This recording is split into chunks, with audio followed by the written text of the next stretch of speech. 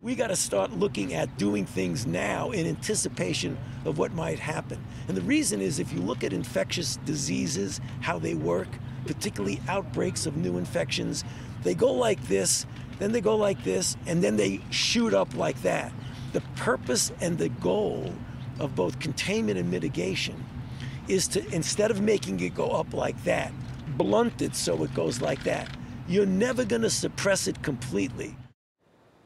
So is the U.S. medical system ready for whatever may come? If not, what can we do now? Fox News medical contributor Dr. Nicole Saphier joins us.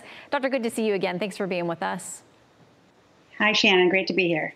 Okay, I want to read something in Politico. They put it this way: with the potential surge of coronavirus patients, there may not be enough beds, equipment, and staff to handle an epidemic. Executives face tough decisions about who could have to be isolated and, in some cases, need oxygen, ventilators, and protective gear that's already in short supply. So, Doctor, how do we prep for this? Are U.S. hospitals ready?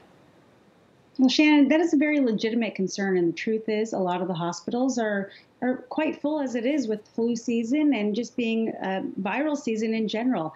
Here's the thing that I have concerns with.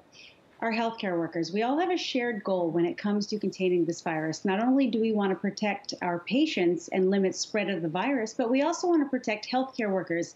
A small study that came out of China showed that 1/3 of the patients in one hospital were actually the healthcare workers that had been affected by the patients. And part of that is because the Chinese government initially told their patients that this was not a highly infectious illness. They would test the patients and send them home. And the healthcare workers were not taking appropriate precautions because they didn't necessarily know. However, I can't just put the blame on China, because we've actually heard that there's one patient from California that caused 93 healthcare workers in California to go into quarantine, 2 of which tested positive. They then moved that patient to another hospital, which subsequently caused another 124 healthcare workers to go into quarantine. Now, think of it this way. It doesn't matter if there are enough beds. If we don't have healthcare workers to take care of the patients, what's the sense of having beds? So I personally feel where I work, Memorial Sloan Kettering and New York City hospitals, and the majority of hospitals, we're prepared for this. We are taking the appropriate measures, in my opinion, of what we need to do. We are screening patients before they come in. We're telling them not to come in if they don't need to come in necessarily. And it's essentially, let's do what's best for the patients, but let's also take care of our healthcare workers. The concern about not having enough beds in ICUs is a legitimate one. However, the United States has more healthcare beds than a lot of our counterparts, the UK, many places in Europe, all these places that Bernie Sanders loves to say that they have enough healthcare workers. But the truth is, we have more doctors and beds per patient than a lot of these other places do.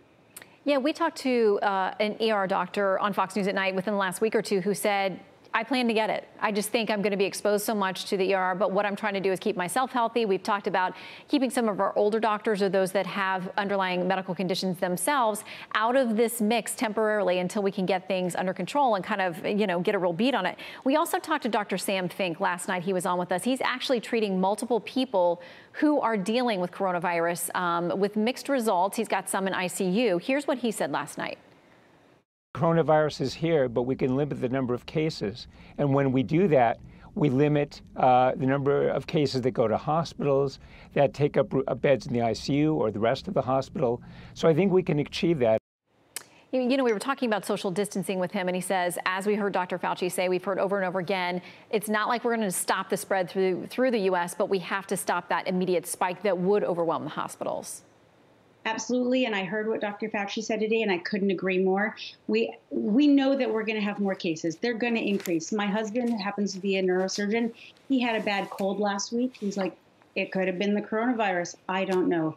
The truth is, the far majority of people are going to recover, but there are people that are going to be more prone or more vulnerable to having severity of illness. And those are the people we need to protect. So yes, if we have elderly physicians, elderly healthcare workers, elderly patients, we need to focus on them a little bit. Now, I will say that I have been hearing cases that there are some severe symptoms in seemingly otherwise healthy people. But the truth is, that happens in flu and that happens in other things too. So we have to be prepared. We can't just assume that one person's going to have severe disease and one person's going to have mild disease. All we can do is do our best And just know that we're going to get through this. We are well equipped for something like this. We are familiar and educated. We know how to handle airborne illnesses, and we know what to do. Yeah. We just need to make sure that we have the resources. Yep. All right, Dr. Nicole Saphier, we know you're working around the clock on air and at the hospital too. So thanks for making time. Good to see you. Thanks for having me.